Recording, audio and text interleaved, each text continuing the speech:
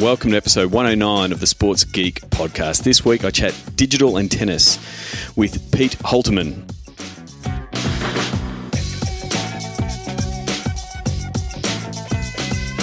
Welcome to the Sports Geek podcast, the podcast built for sports digital and sports business professionals.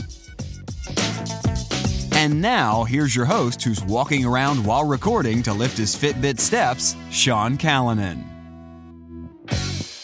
Thanks, DJ Joel. Yes, I am recording while standing up. It gets me a few more steps on my Fitbit, but I've just checked it and the battery's dead, so this is wasted walking. Don't you hate that? My name is Sean Callanan. You're listening to the Sports Geek podcast. You're doing that either on iTunes, Stitcher, SoundCloud, or my favourite Pocket Cast app. It's well worth a download and come with a lot of new features. Please let me know what platform you are listening to it. Are you listening to it on the website, sportsgeekhq.com, or on your favourite podcasting app? You can always contact me. Sean at sportsgeekhq.com will get me. You can also get me on most channels at Sean Callanan, on the Twitter, on the Insta, on Facebook as well, if you can find me there. Here in Australia, the Australian Open is in full swing. I was lucky enough to catch up with Kim Trengove way back in episode 30 to talk about how the Tennis Australia handle the Aussie Open, and this time I caught up with Pete Holtermann from Holtermedia and ESPN. And Pete is one of the, like I do in the introduction, is one of the travelling circus that goes around from tennis tournament to tennis tournament and covering it from a digital and a social point of view. So really unique position that Pete's in that he works with ESPN, working on the social and integrating that with the broadcasts around the Grand Slams, and then in between the slams he works in a digital marketing and social capacity with a lot of the tournaments of the tour. So we talk a little bit about the TV social integration component and some of the issues promoting something that's a global game with regional rights, and then also the differences around a Grand Slam and marketing an event which might be 2 weeks or even less, just a week long. So this is my interview with Peter Holtermann, and stay tuned. There is a little bit of a glitch during the interview, and I have no doubt that James, who does the editing of the podcast, will nail it, so you'll know it when it happens. So here's my interview with Pete Holtermann from Holtermedia.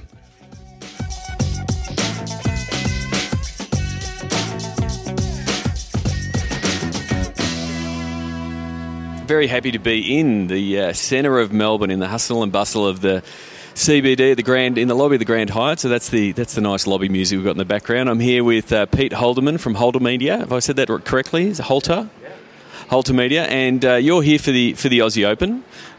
You're one of the travelling circus that follows the tennis ball around the world. Do you want to give people who are listeners a bit of background on what your role is and what you do in the world of tennis? Sure. I've been in tennis now for over 10 years. I started off working for the ATP World Tour and was with them for about 5 years doing marketing and communications work, and then went out on my own in 2008 and started my own PR marketing company and really got aggressive in the social media space as well.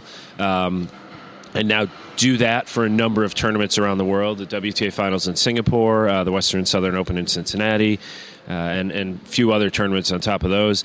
And then here I'm working with ESPN, and I help them on the social side with ESPN Tennis, but I'm also involved with being kind of their tennis liaison and coordinating with the agents, the athletes, the tours for access for interviews and things like that. So that's a really unique role in that from the Holtermedia side, when you're working with the non-Grand Slam tournaments in both ATP and WTA, around helping them promote the tournament, helping them understand social and that kind of thing. And then you've got the TV side, which is second screen experience, engage a TV viewer, that kind of thing. So let's first of all look at the Aussie Open at the minute. So you're working with ESPN. What are some of the tricks of the trade, or what are some of the things you've learned over the years? Because TV is still trying to work that uneasy marriage with social to say, well, we're driving them to this small screen, but we really want to drive them to the big screen. So what are some of the things that you look to do with ESPN and tennis? Well, it's multifaceted, and one of the first things to point out about ESPN is that they've been one of the leaders really in the small screen experience, particularly with with their digital programming. And they have the Watch ESPN app. And it's great for a sport like tennis because every single match from the Aussie Open has been available on Watch ESPN. So if we're sitting there showing some match because it's in some great fifth set, the Shardy-Gulbis match during the first week went deep into the fifth set. So we got very invested in that match. But you're a huge Georgia Bulldog fan, and you really want to watch John Isner. Yep. It's available to you. So we've really been pushing that second screen for the Watch ESPN app for a number of years. In terms of social, it's really catering to the tennis fan. The ESPN broader platforms cater to all sports fans, and they definitely do justice to tennis. But if you're a huge tennis fan, you're invested in this. You're paying attention from first round to the final, every match, every day, and you want to see the ridiculous plays, the controversies, all of it. And that's what we try to do, is give that outlet where you can have all of that accessible to you on that second screen while you're hopefully watching, both on TV and on your tablet. You're watching Watch ESPN, and then you've got the social on your phone. Yep. And that's the thing. That's the thing that social definitely offers, and digital overall, is to really hit up that target, that niche audience, or niche, if we're talking to American listeners.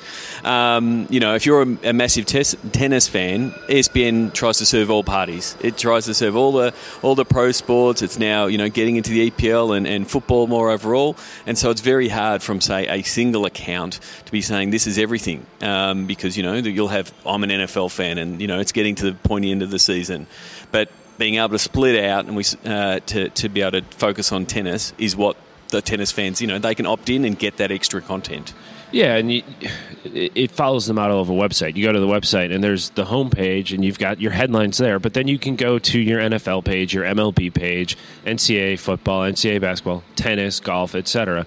Same with the social presence, and you can get that news that caters to you. And, you keep your voice within the ESPN voice. You don't want to stray too far from what the messaging is as a corporation. But that said, we're very aware of the time difference here in Australia, and a lot of these matches are happening at 2-3 in the morning back home, and there was a blizzard, so hopefully more people were just kind of shut in and staying up all night watching, and we got some more viewers that way. But the audience, so you're probably a really hardcore fan, or you're younger and it just happens to be on. So we're trying to kind of cater the messaging to those audiences of the diehards or the just passing by because they happen to be up all night. Yeah, and the other thing I think with a global sport such as tennis is the fragmentation of the TV rights and the digital rights and where they sit. We're seeing that in Australia, where Channel 7 have the rights in Australia, and they've set up a 7 Tennis app, and they've got the similar streaming that's local, which obviously puts restrictions because social is not. It's not geo-targeted. I mean, you can put in the geo-targeting in Facebook, but you can't take a video, plonk it, put it up on Twitter, and go, "That's good," because it's a global play, and there's different rights in Australia, there's different rights in the US, there's different rights in Europe. How does that restrict or handcuff, I guess, all the things that you could do? Yeah, it certainly presents a challenge, and it's understandable given the amount that all these corporations are paying for the rights, whether it's Eurosport, 7, ESPN. There's a lot of money at play here, and you want to protect that investment. What we wind up having to do is on Twitter, for example, we'll link to the website. Yep. And ESPN.com can geo-target the video views. And we are in a pretty strong position at ESPN because the rights are not just the U.S. It's North America and much of South America. So still can get a pretty good audience for a lot of those videos, but it certainly is a challenge, and it's one that everybody's up against because you see a great play. Gael Monfils, when he dove the other day. Yeah, that Superman photo, which, I mean, a lot of people would have seen, the Getty's image that came out. It literally, he is flying through the air, and I think a few places put a cape on him, and it became a meme and that kind of thing. Amazing photo. But we're in the TV business. Yeah, exactly. I don't want the photo. I want to Vine that, but we can't. And it can be frustrating, but you got to figure out how can you maximize it around that. And so you absolutely use the video, and we're in a position where we can do really high quality screen grabs while our production is going on, so we can turn around that image quicker than Getty can get it edited and post it, and then someone can download it. So it gives us a little bit of an advantage in terms of the immediacy of it, but it is not the same as having the video. Yeah, and that is something that it is evolving. It's not just tennis. We're seeing the same sort of conversations happening with the NBA and the pro sports, with MLB and NFL sort of being in that shutdown mode. We don't want vines. We don't want secondary content. We've even seen MLB be shutting down media partners that were doing vines and highlights and things like that. Whereas the NBA has taken a far looser, more liberal approach, and pretty much it's open season on anything NBA, and people are just taking their phones out and vining. And it's going to be interesting to see what result wins. I mean, because in the end, as you're more enamoured with the sport or seeing more highlights, it's going to drive you to the TV. And I think that's something that broadcasters overall, the people have paid the big money for the rights, and it's their right to say no or yes, to see whether what the NBA is doing has that trickle-on effect to having more people watching or subscribing or tuning into games. And that's still, it's a case of the digital laws and the digital rights not catching up with the technology. Well, and it could be something that the social platforms respond to as well. You can geo-target when you're in Facebook. Would Twitter ever look into that, or Instagram? It'd be interesting to see if they decide to take that. I can't imagine they would, but maybe that's a way that this gets resolved, because it certainly is something that everybody has to wrestle with and figure out how to maximize what they can do within those restrictions. Yeah, and I think the other thing is not only giving the tools, like you said, being able to geotag, which you can do on Facebook, but the other thing, money talks. And so, recently the Snapchat have done that deal with the NFL, and they're currently selling ads in the live story for the Super Bowl and doing that as a rev share with the NFL. And that's pretty groundbreaking for a social network to be handing money back. So, maybe it's those kind of deals that loosen that kind of thing up for fans. So you never know where that might take you. And it's really smart how they're doing that, because the Snap ads are so smart for that platform. They're quick hits, it's 5-8 seconds. It's not some long drawn-out 30-second pre-roll before you can watch the great diving shot by Monfils. It's very, very smartly done to hit that audience in their sweet spot. And it will be interesting to watch the conversation around the Super Bowl to see, because there's always that conversation around the TVCs, around the best Super Bowl commercials that come out. Will there be chatter around, the Doritos 8-second spot in the live story? Like, if they hit that mark with the millennials, Snapchat will be just rubbing their hands together. Absolutely. They're looking smarter and smarter every day for hanging on to what they have. Yeah. So I wanted to talk about, your other role, the Holtermedia side of it, in working with the smaller tournaments, because it is very tough to stay in the conversation, because the tournament-based business, which is what you're in, is a lot of attention over, 2 weeks in a Grand Slam or a week. It's really short, heightened attention. How does that work in the social space when you've got things like Edge Rank that says you've got to keep putting out content, you've got to keep your users engaged, otherwise they won't look at your content, and if you go dormant, there's an issue there. So what do you look at from a tournament point of view? Definitely want to stay involved in the conversation. One of the most commonly asked questions to people who work at tournaments is, the day of the final, so what are you going to do for the next 6 months? You're going on holiday, you're going to just put your feet up? And no, you're working on the tournament all year. It may only happen for 7 days, but you're working on a 365. Your social should as well.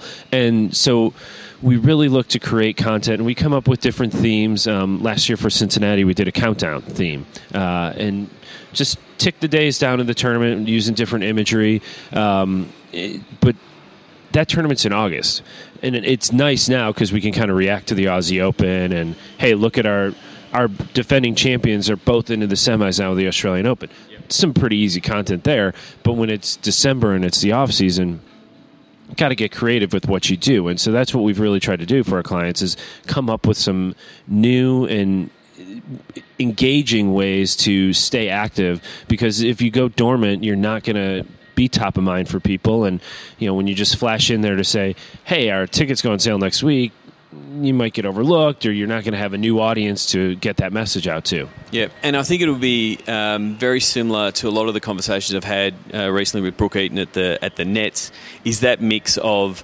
local versus the global tennis fan base, because it might be great that, the Cincinnati Open has a lot of fans, but you want to also make sure that you've got a really good concentration of people in Cincinnati, because they're going to be the cheeks in the seats, they're the people turning up, and they're going to be ones that are most heavily engaged. I mean, you can see Melbourne is abuzz with tennis right now because the Aussie Open is here, and we'll be following the other Grand Slams, but tennis is at its peak when the tournament's in town.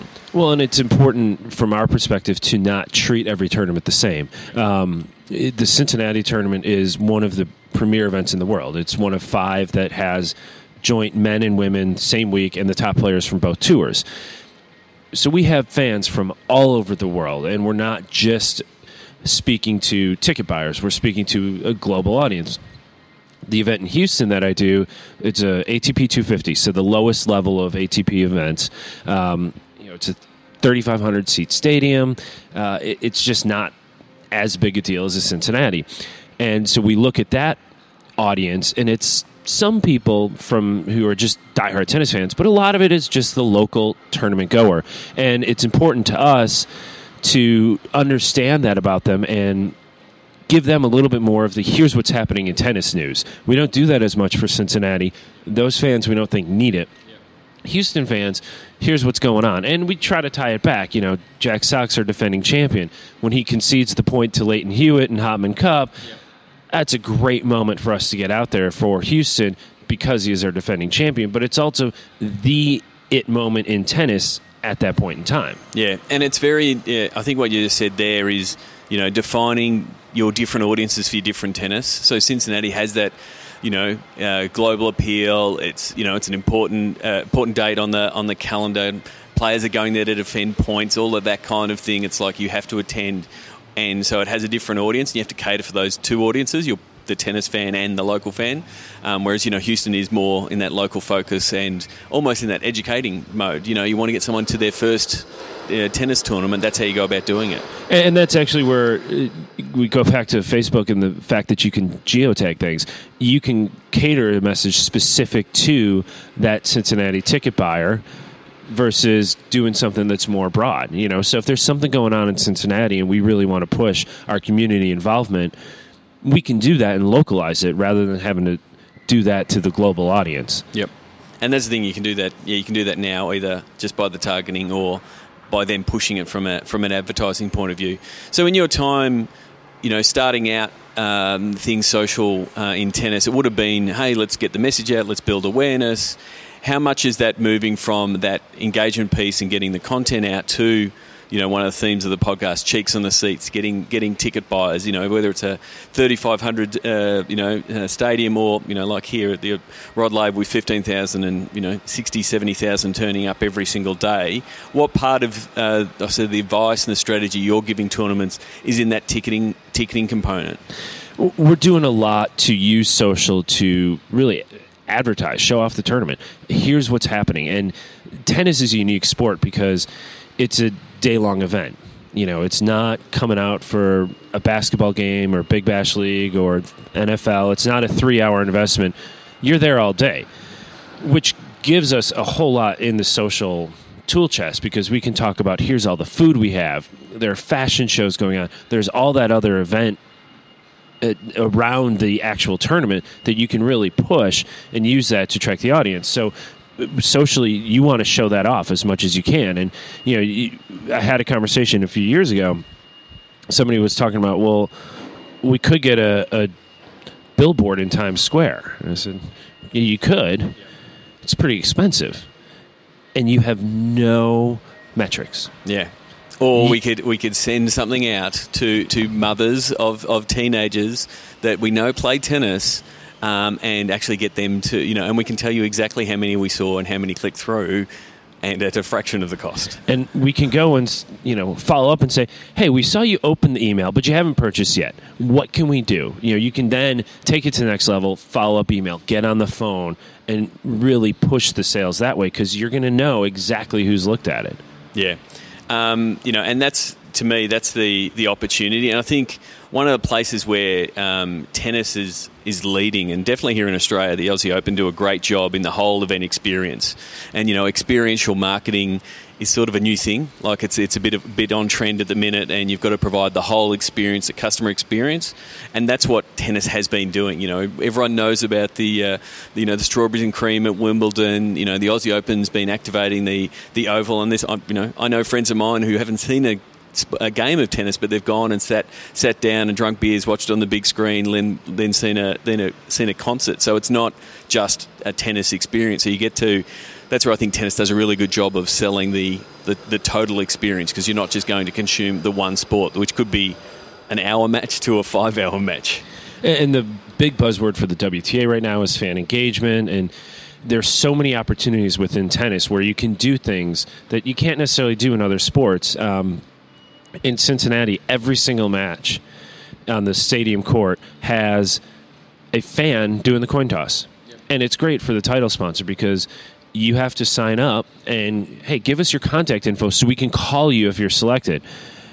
How great is that for them that they now have this catch of data where they can follow up with potential customers? It's a win-win. And the fans go down there and they get to participate in this coin toss, and they're loving it. You can't be serious, man. You cannot be serious! Thank you very much, John McEnroe. Yes, cannot be serious. It was one of those times where it wasn't a fake, hey, we'll rewind the tape. There was a problem. We actually did just run out of battery. So we just ran down to the nearest 7-Eleven, and we've changed venues.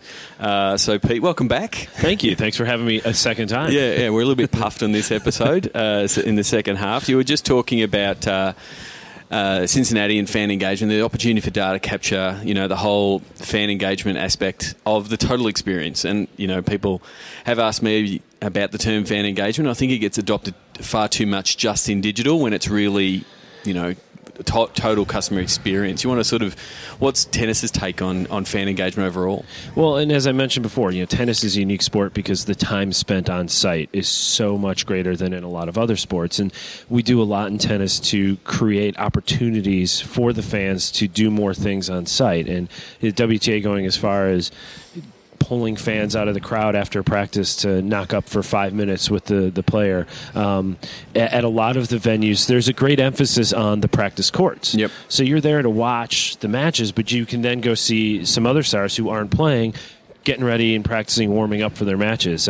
They've done a great thing here at Tennis Australia for the Australian Open. 2 of the primary practice courts now have plexiglass back walls. Yep. So you can sit right behind the player, and it's a fascinating view. You can see because it's effectively the broadcast view, isn't it? That's where the broadcasters sit a lot of the times for a major match. Correct. So it's a great angle, and to see the way the ball moves, it's not a straight bounce. It's moving when it comes off the court. So things like that, and it's as autograph friendly as any sport because most of the players will allot some time at the end of the practice. They're going to go sign autographs, even just where they come and go. In Cincinnati, we have an entryway where the players walk through a gaggle of fans every time they come into the venue. Yeah. And the fans just congregate there, and the players know it, and they stop and they sign autographs every time they come through. It's great access. I mean, and obviously it is because I saw the Herald Sun, the paper here in Melbourne, has an online store, merchandise store, and they're always putting out these ridiculous merchandise offers, signed memorabilia offers, and they're normally out of reach of most people in there to go up in the pool room or the study. And they were offering at the start of the Australian Open tournament tennis ball signed by Leighton Hewitt for $95, which is a really low price point, and it's like. You think, oh, that's really good value. And then it's like, actually, if I wanted Leighton Hewitt's signature, I could go and get it. It's tennis players are that accessible in that way, because they're working from court to court. And if you're an avid fan, you can find them and reach them. Yeah, and you think about some of the other sports. I mean, NFL in the States, those guys come in a bus underneath the stadium. They're never accessible. They are on the other side of a wall and usually way down from where any fan can ever get to. It's just a completely different experience at tennis or even golf. Tiger Woods is going to stay inside the ropes unless he's got an errant shot. Yep. Which is happening more often these days, but that's another story. He's usually not amenable to an autograph when he's trying to find his ball under the tree. Yeah, that is true. I guess one more thing. You were just talking about the the practice courts, and we definitely touched on earlier around broadcast rights, what you can and can't do. Just in the last couple of days, Periscope and GoPro have announced a partnership where you can effectively connect your GoPro straight to Periscope. And the use cases in sports are endless. Like, you could put a GoPro on a practice court and just let anyone watch practice court 18. Or you could have a GoPro that's pointing directly at a supporter group in a stadium so you can see the vibe if you wanted to. Which are all great ideas, and we have, I talk to Zip, this is great, we can do it. And it becomes down to a broadcast thing where, there's a boundary around what can be covered and what can't be covered. It will be interesting to see how those developments, this is a 2-day-old technology, how those developments get added to the roster and who gets to take part in that kind of stuff. And it's been something in tennis, the digital side of things, where more and more traditionally print outlets are adding video content. And sorry, New York Times, you can't be doing video content from the Australian Open, because those rights have been purchased by someone else. And the No Challenges Remaining podcast, a great tennis podcast, they are doing Periscope now, and they were kindly told, can't do this from within the grounds of the Australian Open. So they're doing their podcast from the tram stop every night outside the grounds. Well, and that's the thing. It's both new and old media that are figuring out what they can and can't do. And the thing is, it is a case-by-case, sport-by-sport, what their rules allow, and what they keep an eye on. Because that's the other thing, from a tournament rights holder perspective, everyone's going to try to break the rules. It's like, how much resource and effort are you going to put in? You're in that whack-a-mole game of stop, and chasing them all down. Well, and with the cord cutting, and I think even more so the cord nevers, this digital space is going to become more and more important and more of a focal point where they're going to pay close attention to what's happening. Yeah, and please, if you're listening, I know there will be a lot of nodding heads listening to this podcast around digital rights and some of the frustrations. Please. Send us a tweet at Sean Callanan or at SportsGeek, or Pete. How can they get you on the Twitter? I am on Twitter at Holtermedia. At Holtermedia. I'm going to finish off this podcast before we lose battery or something else happens. Luckily that we did lose battery, because I think a large dump truck started dumping material near us, so we wouldn't have been able to record that anyway.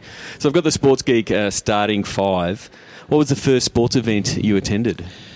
That's a really, really good question. I presume it was Marquette basketball. My parents went to Marquette, so I grew up around Marquette basketball. I was a ball kid for the team, so safe bet it was probably a Marquette basketball game. Very good. You obviously travel the world around tennis tournaments. So I'm looking forward to hearing this one. There's a lot of foodies who listen that go to sports. What's the favourite food you've ever eaten at a sports event? It's the condiment of choice, actually. In Milwaukee, Secret Stadium sauce, which you can put on your brat or your burger, hot dog. It's kind of a barbecue sauce. It's really, really good, and it is indeed secret. They only sell it there. You can get it, though, in bottles, so I've smuggled some back to Florida from time to time. So what's it called? Secret Stadium sauce. That's it. It doesn't sound right. I think they need to talk to their marketing. It's like, it's got a bit of Roger Federer in every bottle. And it's like a plain white label. It's very, very innocent looking, but it's very good. Okay, I'll take your word for that. The first app that you open in the morning, what's your go-to app when you reach for your phone? I usually go Instagram, just because I want to ease into the day. I don't want the hard news or breaking news. You want some nice sunsets, breakfast, puppies? Pretty pictures, yeah. That's a nice way to ease into the day. So you mentioned you put a shout out to a podcast before, but is there for the listeners out there? Is there someone you suggest they should follow, read, or listen to? Jessica Smith does a great job. Talking all things social and sports. She's now at Under Armour.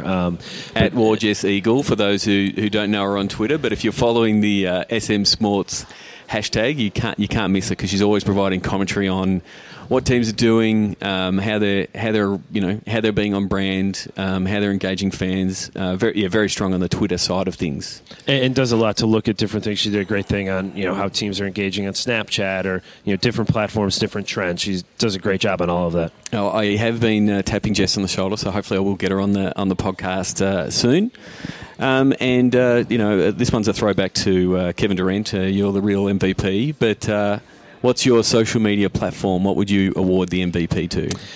Twitter, and I think because it's live sport, it's just designed so well for that. And it'll be curious to see what comes of this Facebook Stadium and how they activate in that space. But Twitter's the go-to, and if I'm watching a game, I've got that app up, and I'm looking to see, especially for my Green Bay Packers, what are the reporters at the game saying? Because they're going to be a lot quicker on that injury report than the national broadcast would be. Don't get me started. I nearly brought up the Green Bay Packers when you were talking about the coin toss before. I mean, really, we need to get people vetted on how to do a coin toss. If you didn't see in the overtime, the coin did not spin. It didn't spin, but anyway, the better team won in the end. You can only do what you do, but you're shaking your head as well. Yeah, it was a frustrating season to be a Green Bay Packer fan. It was. But then again, it sort of epitomized the season. It's like, oh, we're going to lose, and then Aaron Rodgers, pulls out 2 amazing passes, and you're in a game that you shouldn't be in. Yeah, to do 2 successful Hail Marys in a season is pretty good. Yeah, and almost consecutive plays in that final game, effectively.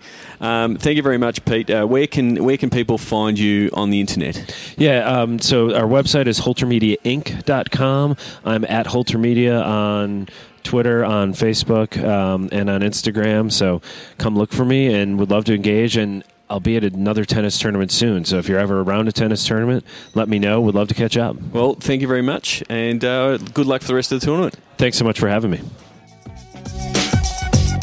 Sign up for Sports Geek News at sportsgeekhq.com/sign up now. Thanks again to Pete Holtermann. You can follow him at Holtermedia on Twitter and on Snapchat. If you're following me on Snapchat, Sean Callanan, you would have seen when I did the interview with Pete. I'm trying to do a little bit of behind the scenes of Sports Geek and post something every day. So please, if you are listening, please send me a snap. I like seeing a few snaps. I've seen a few people prompting me with a few snaps of the Sports Geek HQ saying, when's the next episode? I like that kind of pressure. I eat that kind of pressure for breakfast. So send in a snap, whether it's one that's prompting me to do one, or as Shane Harmon did recently, sent me one halfway through his run. It's the first time I've had a review with heavy breathing. So thank you very much, Shane. Question for the podcast sort of comes at the end of that conversation with Pete. Recently announced GoPro and Periscope teaming up to allow you to quickly live stream any GoPro footage. And as we sort of discussed, we can do things like focus on the crowd and those kind of things, but there's obviously restrictions around broadcast rights. So what do you think? How can sports teams use GoPro and Periscope? Because that's really it is. It comes down to how the use cases. A lot of these things partnerships get developed, but it's really the innovation that sports teams and digital departments make that will make this a success. Just because it's a smart partnership makes sense as far as the technology, it all comes down to the content and what you point the camera to. Just because you've got a fancy camera doesn't mean it's going to be good content. So again, if you've got an answer to that question, please send me a tweet with your ideas, or alternatively, join our Slack community. I'm now promoting our Slack community as the largest Slack community in sports business. That's because it's the only one. But at the moment, getting a few people added every day, and it's a real global mix of sports executives. So if you're interested in learning a little bit about Slack and how to use Slack, it works. I'm a big fan. I'm using it across multiple businesses and projects and clients at the minute. All you have to do to get involved is go to sportsgeekhq.com/Slack. And I'll send you an invite and you can join in the conversation. Currently we've got conversations happening on sponsorship, social. We had some really good conversations. We have a weekend question where we had a little bit of a conversation about Snapchat. It's just a little bit of backwards and forwards, people sharing what they're reading and some of the hot topics. So if you want to get involved there, please go to sportsgeekhq.com/Slack. And on the Snapchat, just earlier this morning, I saw a couple of posts go out.